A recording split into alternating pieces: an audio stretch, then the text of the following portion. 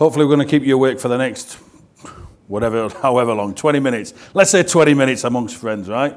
We've got a presentation. It's fairly interactive. So, I'm Nick Miles. I'm one of the people here from Censys.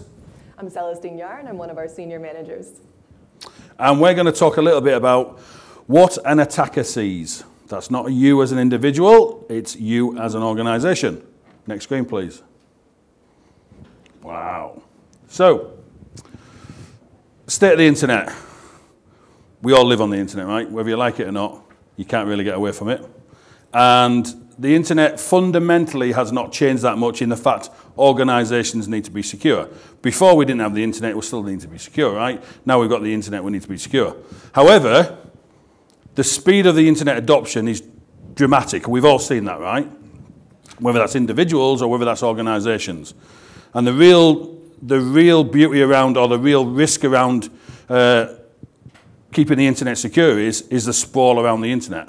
I'm fine, I go on the internet, I go to Facebook or whatever, right? Organizations have development teams, have marketing teams, have various other teams that just spin up things on the internet. Nobody really knows about it. Or certainly people who would need to secure it don't really know about it. So, and we've all seen this, right? And then obviously you look at what's going on in the world for the last couple of years, whether it's ransomware, whether it's attackers, want to get 50p off everybody in the world or whatever that may be, yeah, then we know all organizations are really concerned around the security of their internet estate. And we're going to talk about how we see that estate very shortly. Next. Right.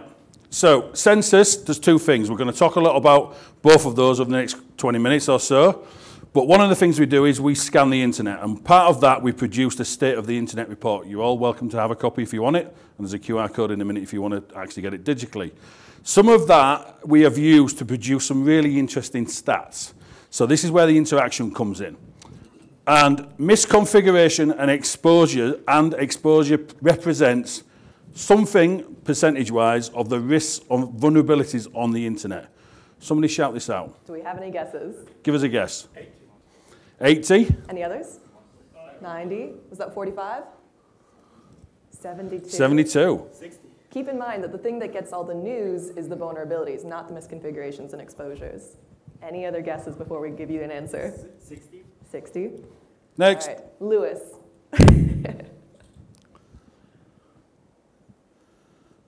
88%. 88% misconfigurations. That's humans. Somebody has to configure something.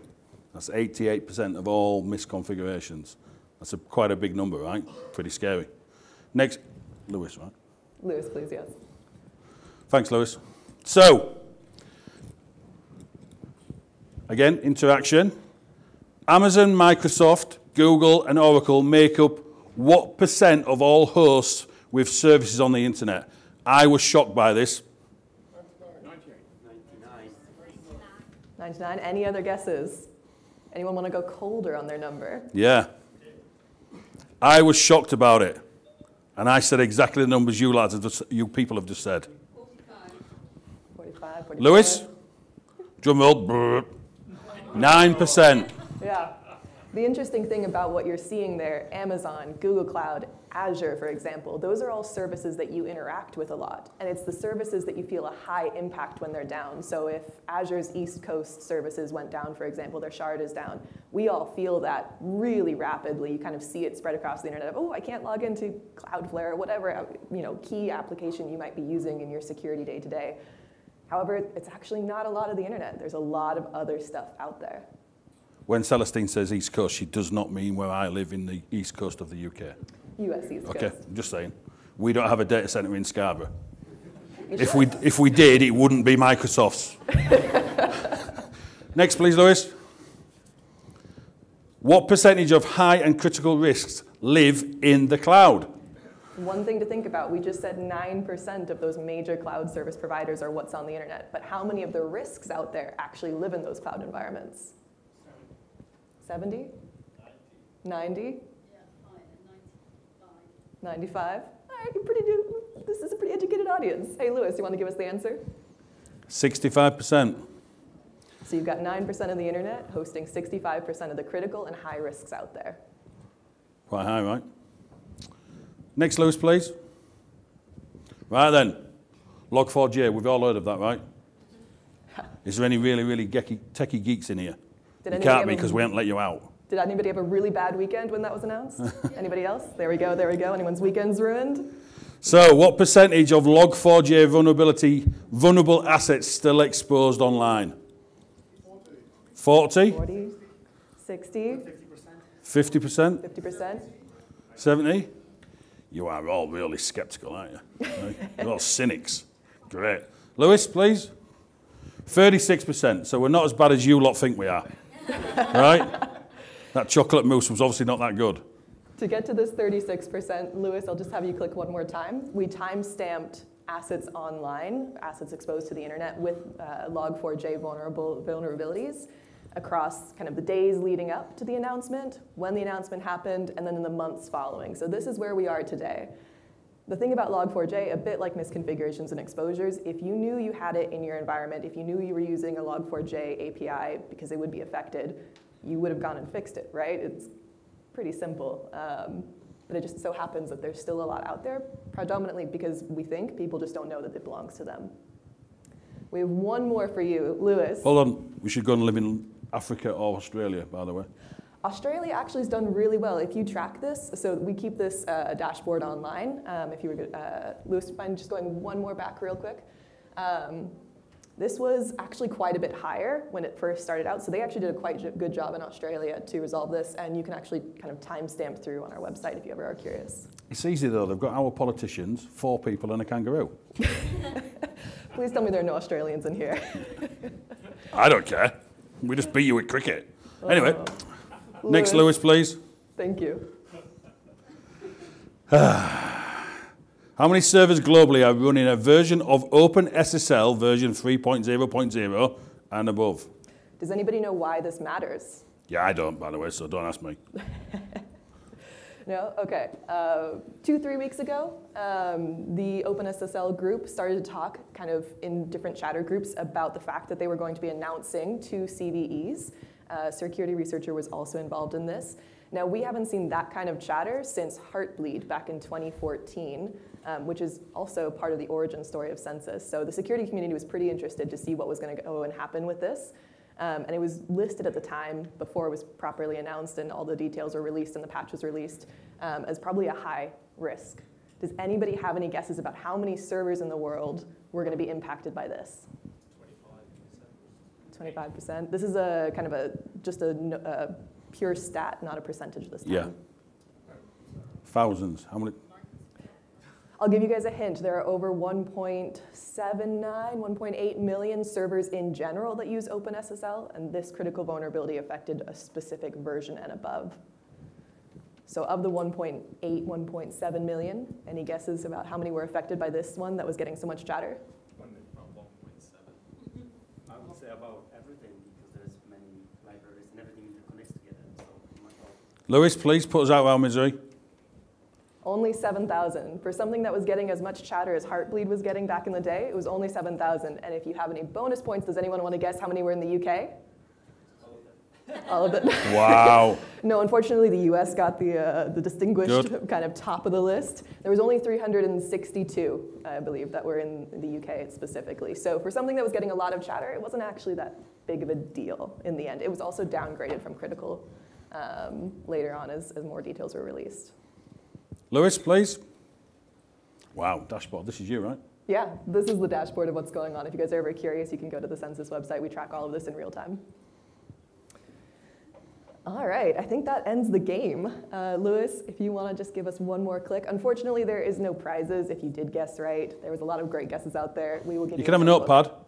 True. Come to the stand, there's a notepad. You take them, or I have to carry them to Yorkshire. So come and get them. He will have to physically carry them. Yes, I'm strong, but I'm not that strong. All right, so we won't make you work for these stats. Just want to give you guys some context. That was how the internet is changing in terms of vulnerabilities and exposures and misconfigurations and how they're trending and what we see causing them. However, if you were to narrow down into what we would most likely care about beyond just the academics of that and what might be important in the future, this is about what the organization's attack surface looks like. So if you're an individual organization, your security probe trying to protect your organization.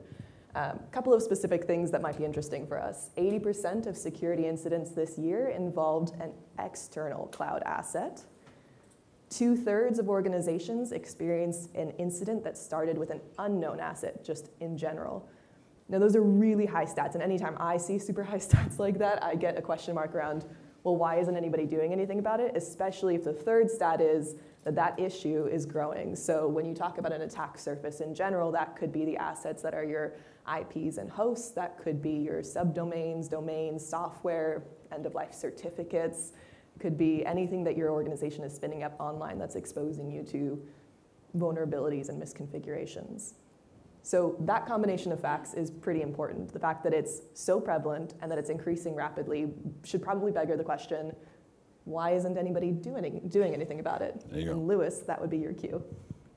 We've all heard the term attack surface before, though, right? I'm not, yeah, good. It probably means 20 different things to all of us, right? But we'll go with the fact that you've all heard it before, which is great. Now, when I started doing IT security, I'll use the inverted commas because back then it was just a piece of string. The landscape was pretty simple, right? This is back in, I left the military in 2001, so we'll say 2001.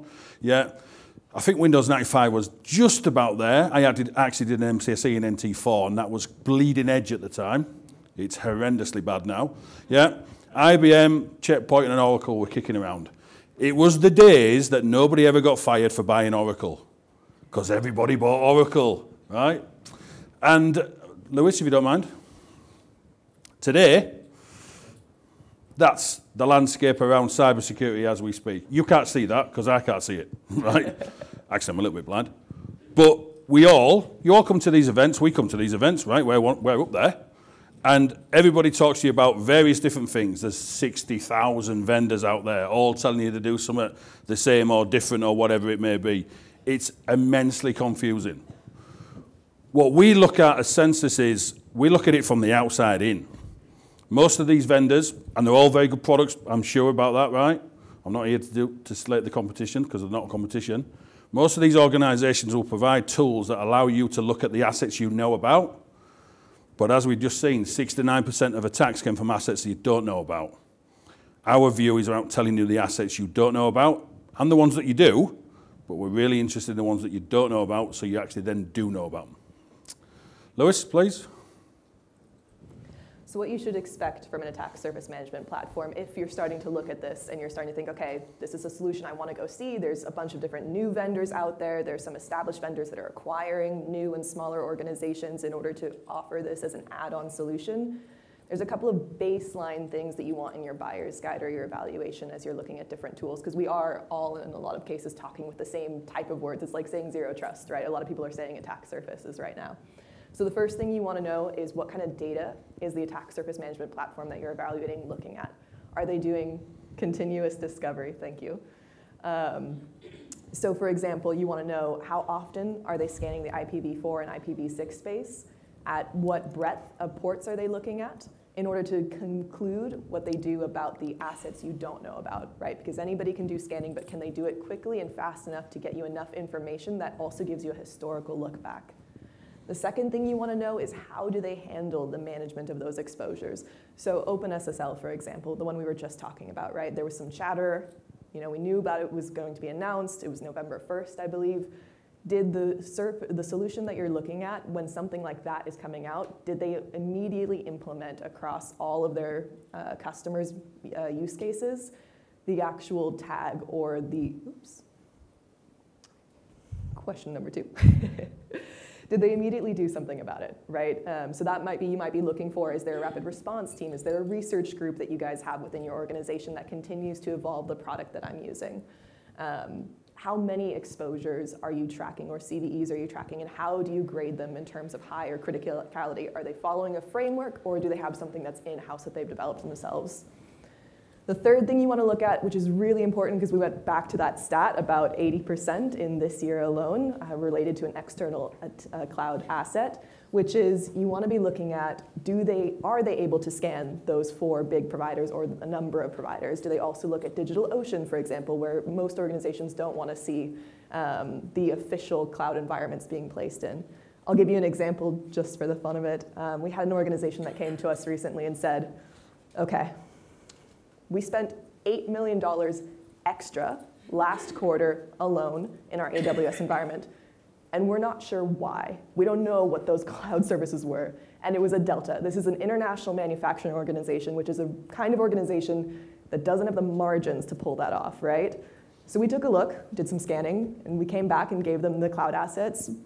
They had some discussions internally, and they came back to us and said, so 80% of that $8 million that we spent last quarter alone, more than we should have, was assets we spun up for single projects and one-time use, and we didn't spin back down. Now, security implications aside for something like that, now you're spending an enormous amount of money and resources that could be much better spent elsewhere, and you kind of see that if you went back to that first slide we were talking about where you've got 100 developers to one security person. Then you've got the security issues within that. So we talked to an Asian property conglomerate who thought we've probably got 120 cloud assets online. And when we did the research for them, or we just put out a quick scan, we came back with 600. Now those ones in particular did have misconfigurations. They had a publicly exposed and configurable storage bucket with facial recognition photos of their customers. Right?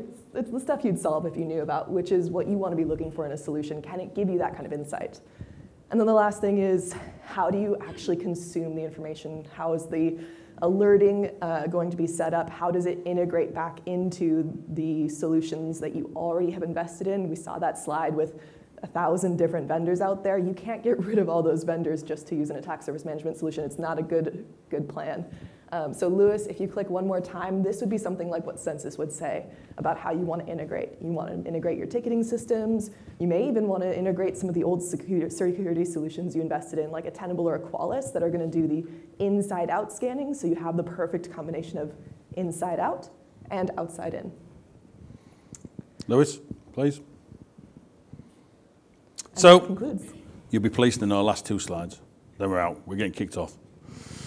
So, Censys, if you want to know more information about us, you want an attack surface report doing, we can do that for you. Please come and see us, and we'll put you on the list, and we'll get you an attack surface. It'll show you what we think you look like, knowing some very basic information about your organization. Yeah.